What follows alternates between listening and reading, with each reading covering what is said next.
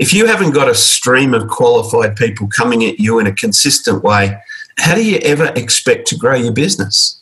And the answer is you can't. This is a market that grows and has such innovation, and it's constantly changing, and you've got to be able to keep up with people. Like in 3.5 months, we have gone from nothing to having conversations with people that are meaningful and ongoing. It's not just a once-off. And these people initially come to us. We're not making phone calls in the middle of the night to tell them that we've got the greatest thing that they don't understand. You guys are creating the outcomes that I've been looking for.